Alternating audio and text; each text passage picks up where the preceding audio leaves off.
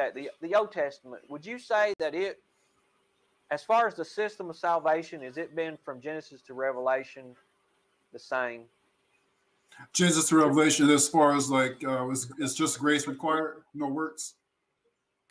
Well, I mean, well, whatever your view is on salvation with absolutely no works, as you would put it, was it works in the Old Testament, or was that no works in the Old Testament either? No works, no works. As a matter of fact, I mean, Old Testament is the model for what the New Testament is. So you look at, like, for example, Paul, he brings up Abraham, and I have that scripture pulled up really quick.